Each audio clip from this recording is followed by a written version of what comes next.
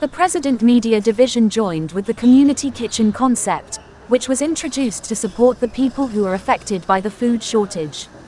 The staff of the President Media Division joined with the Community Kitchen runs at the Rajagiriya Community Service Centre on Friday to provide nourishing meal they cooked to the needy.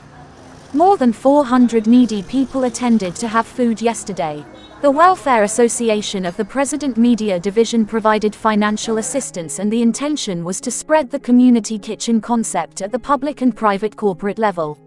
With the recent introduction of the multi-sectoral joint mechanism for empowering rural economic revitalization centers to ensure food security and nutrition as per the concept of President Ranil Wickremesinghe, there was a wide discussion in the society about the Community Kitchen concept.